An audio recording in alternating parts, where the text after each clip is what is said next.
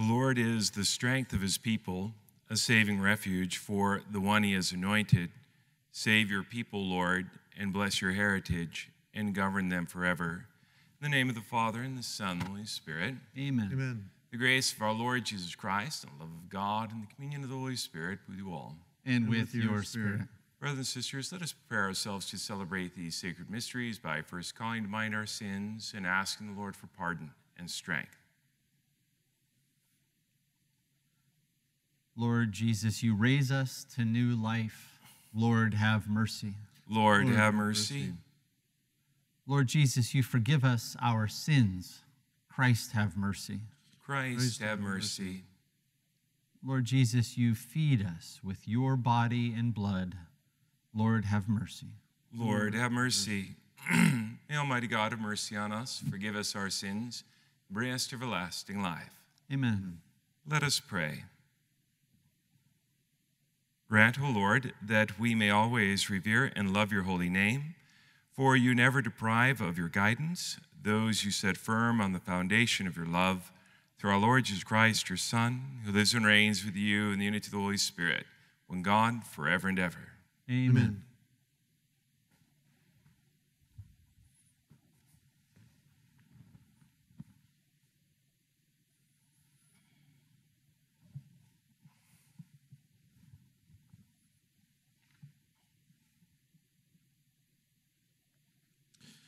A reading from the second book of Kings.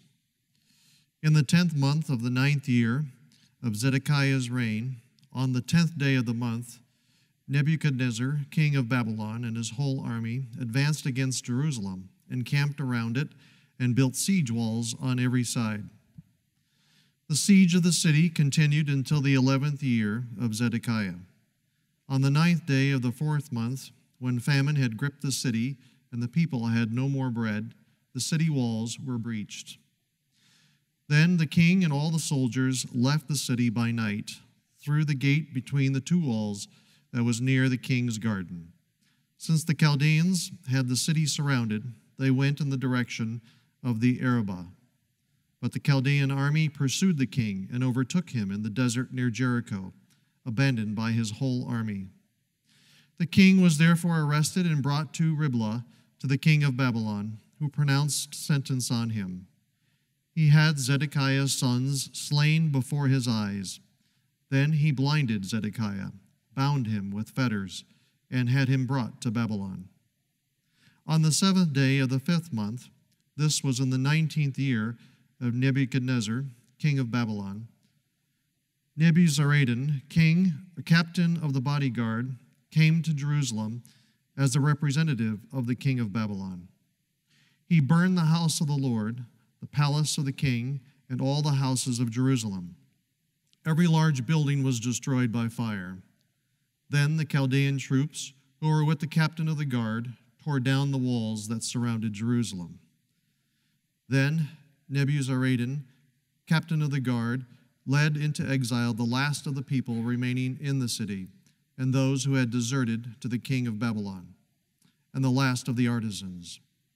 But some of the country's poor, Nebuzaradan, captain of the guard, left behind as vine dressers and farmers. The word of the Lord. Thanks be to God.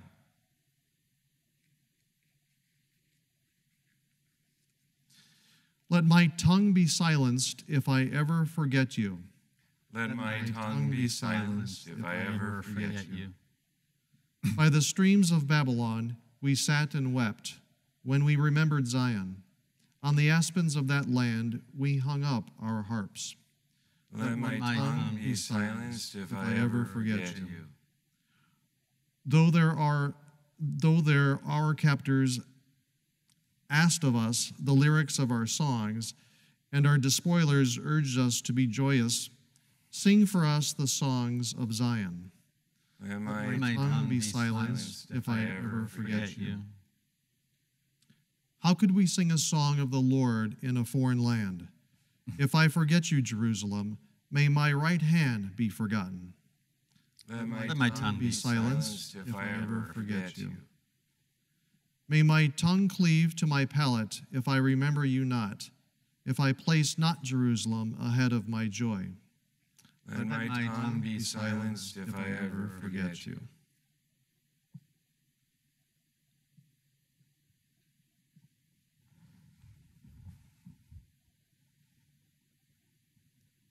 Your blessing, Father. Almighty God be in your heart and on your lips, and may proclaim his holy gospel worthily and well. In the name of the Father, and the Son, and the Holy Spirit. Amen.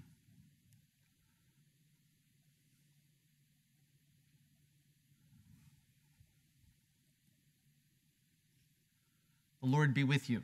And with your spirit. A reading from the Holy Gospel according to Matthew. Glory to you, Lord. When Jesus came down from the mountain, great crowds followed him. And then a leper approached, did him homage, and said, Lord, if you wish, you can make me clean. He stretched out his hand, touched him, and said, I will do it. Be made clean. His leprosy was cleansed immediately. Then Jesus said to him, see that you tell no one, but go show yourself to the priest and offer the gift that Moses prescribed. That will be proof for them. The Gospel of the Lord. Praise to you, Lord Jesus Christ.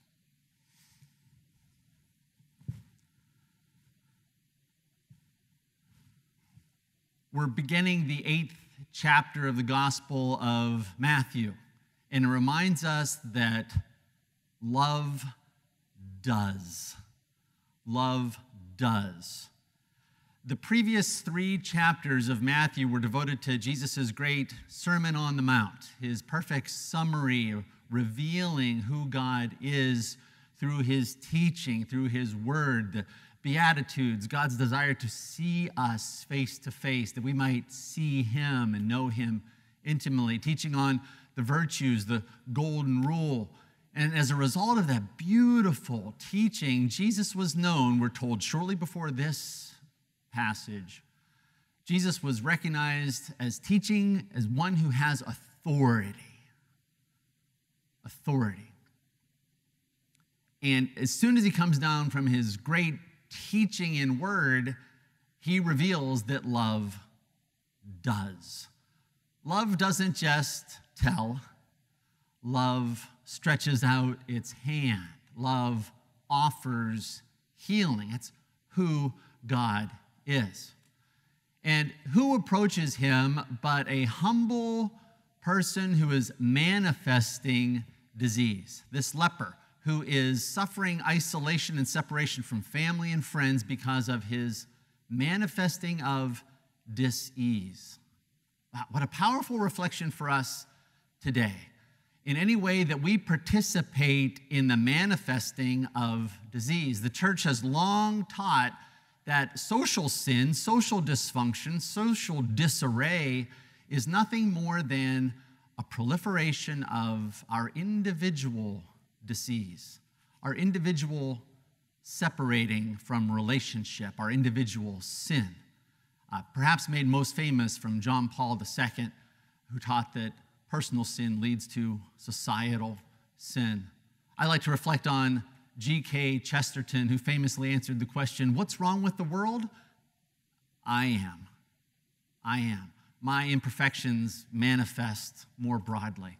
We need not look far to see people seeking and searching for restored relationship. Many on our margins immediately hope for and express a desire to be reunited with family and with friends. Beautiful opportunity to reveal to them that they are loved, they are worthy, and God does will that they be made clean and restored to relationship. That's what's going on here.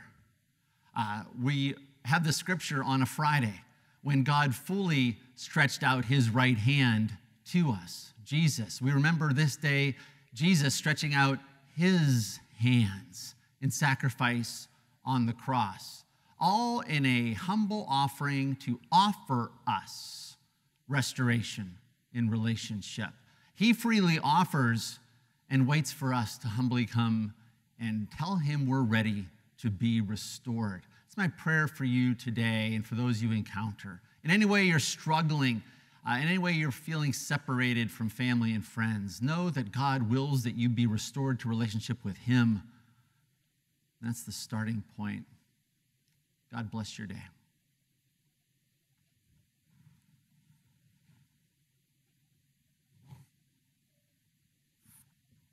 Let us now gather the needs of this day and present them to God the Most High. For Pope Francis, may God continue to give him strength and good health as he leads the church. We pray to the Lord. Lord, hear our prayer. For our elected leaders, may the power of God inspire them in their work for a just and lasting peace in our world. We pray to the Lord. Lord, hear our prayer. For all who are sick, may Christ, the divine physician, see their need and bring strength and comfort. We pray to the Lord. Lord, hear our prayer. For all those for whom we pray in our Father's Day novena, we pray to the Lord. Lord, hear our prayer. For our community, may the Lord purify and sanctify us through his word and sacrament. We pray to the Lord. Lord, hear our prayer. For all the faithful departed, may the Lord welcome them into his eternal peace. We pray to the Lord. Lord, hear our prayer. Good and gracious God, bring the needs of this day, those spoken, those within our hearts, and those yet unknown. We ask that you grant them all through your Son, Jesus Christ, with Lord forever and ever. Amen.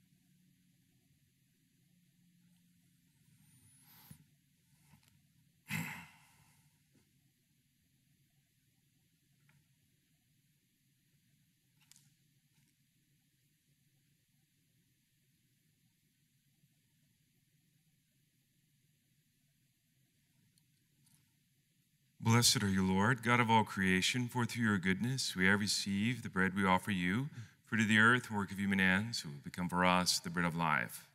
Blessed be God forever.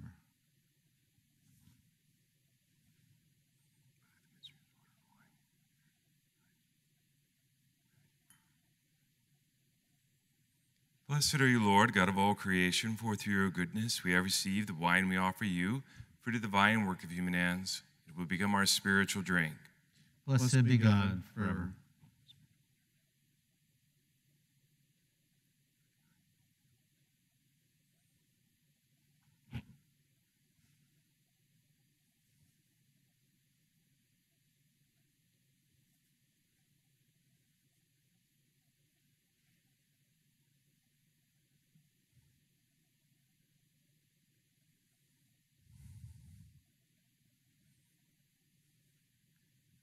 Pray, brothers and sisters, that my sacrifice and yours may be acceptable to God, the Almighty Father. May the Lord accept the sacrifice at your hands for the praise and glory of his name, for our good and the good of all his holy church. Receive, O Lord, the sacrifice of conciliation and praise, and grant that, cleansed by its action, we may make offering of a heart pleasing to you through Christ our Lord. Amen. Amen.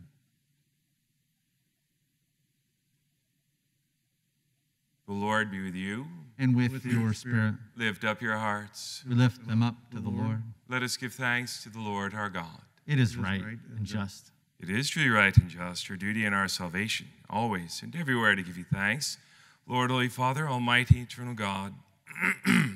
For although you have no need of our praise, yet our thanksgiving is itself your gift, since our praises add nothing to your greatness, but profit us for salvation through Christ our Lord. And so, in company with the choirs of angels, we praise you, and with joy we proclaim, Holy, holy, holy Lord, God of hosts, heaven and earth are full of your glory. Hosanna in the highest. Blessed is he who comes in the name of the Lord. Hosanna in the highest. You are indeed holy, O Lord, the fount of all holiness. Make holy, therefore, these gifts, we pray, by sending down your Spirit upon them like the dewfall, so that they may become for us the body and blood of our Lord Jesus Christ. At the time he was betrayed and entered willingly into his passion, he took bread and, giving thanks, broke it and gave it to his disciples, saying, "Take this, all of you, and eat of it, for this is my body, which will be given up for you."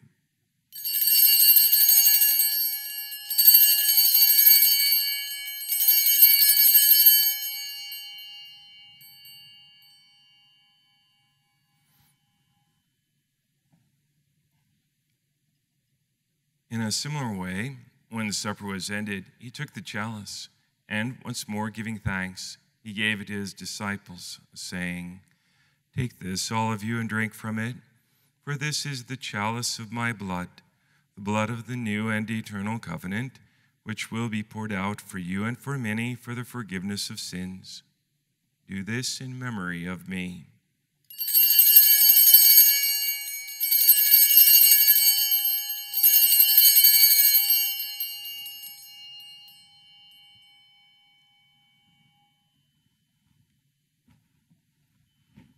The mystery of faith.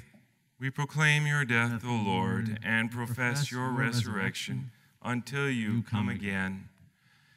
Therefore, as we celebrate the memorial of his death and resurrection, we offer you, Lord, the bread of life and the chalice of salvation, giving thanks that you have held us worthy to be in your presence and minister to you. Humbly we pray that, partaking of the body and blood of Christ, we may be gathered into one by the Holy Spirit. Remember, Lord, your church spread throughout the world. Bring her to the fullness of charity, together with Francis our Pope and Paul our Bishop and all the clergy. Remember also our brothers and sisters who have fallen asleep in the hope of the resurrection, and all who have died in your mercy. Welcome them into the light of your face. Have mercy on us all, we pray, that with the Blessed Virgin Mary, Mother of God, blessed Joseph, her spouse, with the blessed apostles and all the saints who pleased you throughout the ages, we may merit to be co-heirs to eternal life, and may praise and glorify you through your Son, Jesus Christ.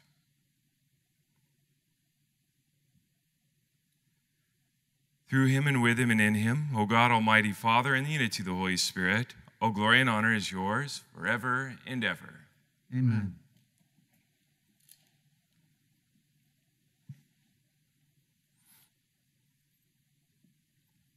At the Savior's command, informed by divine teaching, we dare to say, Our Father, who art in heaven, hallowed be thy name. Thy kingdom come, thy will be done, on earth as it is in heaven. And give us this day our daily bread, and forgive us our trespasses, as we forgive those who trespass against us. And lead us not into temptation, but deliver us from evil. Deliver us, Lord, we pray, from every evil. Graciously grant peace in our days, that by the help of your mercy we may be always free from sin and safe from all distress, as we await the blessed hope and the coming of our Savior, Jesus Christ. For the kingdom, the power, and the glory are yours now and forever. Lord Jesus Christ said to your apostles, "Peace I leave you, my peace I give you. Look not on our sins, but on the faith of your church, and graciously grant her peace and unity in accordance with your will, live and reign forever and ever." Amen. The peace of the Lord be with you always. And with your spirit. Lamb of God, You take away the sins of the world. Have mercy on us. Lamb of God, you take away the sins of the world. Have mercy on us. Lamb of God, you take away the sins of the world. Grant us peace.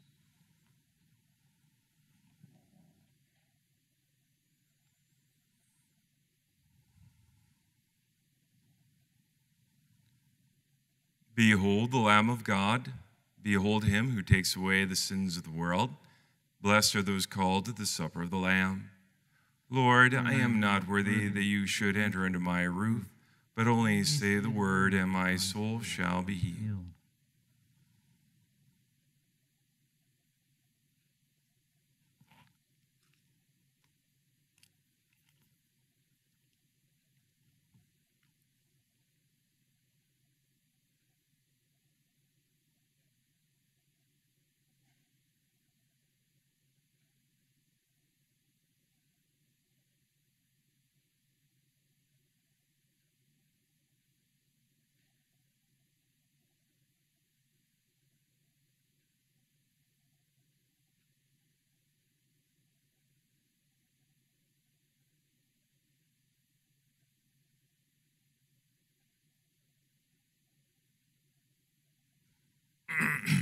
I am the good shepherd, and I lay down my life for my sheep, says the Lord.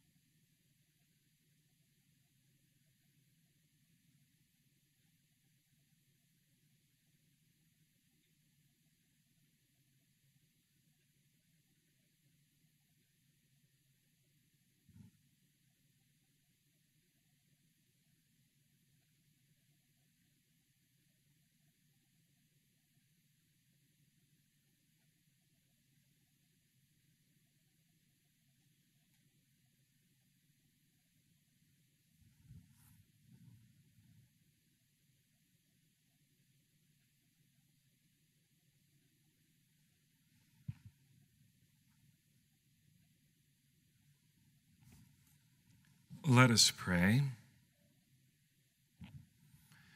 Renewed and nourished by the sacred body and precious blood of your Son, we ask of your mercy, O Lord, that what we celebrate with constant devotion may be our sure pledge of redemption through Christ our Lord. Amen.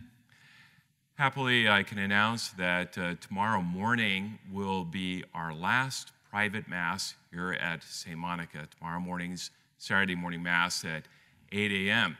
Tomorrow evening will be our first public Mass here in the church with the 5 p.m. Vigil Mass. And for all of you who've been participating online, thank you. Thank you for your participation online. But now is truly the time, if you're able, to come and to join us for the public celebration of the full goodness of God's love for us in the Eucharist.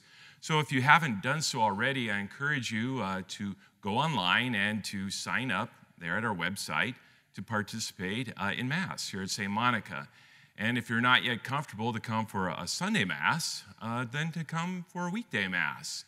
And it's no longer limited to just one per week. You can certainly come anytime, and there's space available here in the church. And so beginning on Monday will be a public Mass here at St. Monica. You just need to, again, make a reservation and to observe the limitations that are placed upon us, such as wearing a mask throughout the whole of the Mass. But I encourage you to come and to enjoy the goodness of the Lord. Also, a couple of changes coming with these changes is that tomorrow evening will be the last time we stream the Mass Saturday evening. We're making a change this weekend. So we won't be streaming Mass tomorrow evening. We're going to be shifting that time frame to 11 a.m. on Sunday. 11 a.m. on Sunday, streaming the Sunday Mass. Again, our target audience is really the homebound, and that really is the best time for the homebound is at 11 a.m. On Sunday. So if you've been participating online Saturday evening and are still at home or homebound, to shift now to 11 a.m. on Sunday morning Mass. Also, as I've already informed the parish at large, next week we're only going to have visiting hours here in the church from 9 till noon, and that's without exposition. Remember, exposition was only taking place while we were fasting from the Eucharist, and we are breaking our fast this weekend publicly with the celebration of the Mass publicly. And also 9 till noon because we need to give our custodial staff much needed time off, and also to give them the time they need to give attention to other duties that have been neglected over the last few months. So please make note of these changes. And also, again, our website is the best resource we have for you to check on any changes or updates. The Lord be with you. And with your spirit. May Almighty God bless you, the Father, and the Son, and the Holy Spirit. Amen. Go forth. The Mass is ended. Thanks be to God.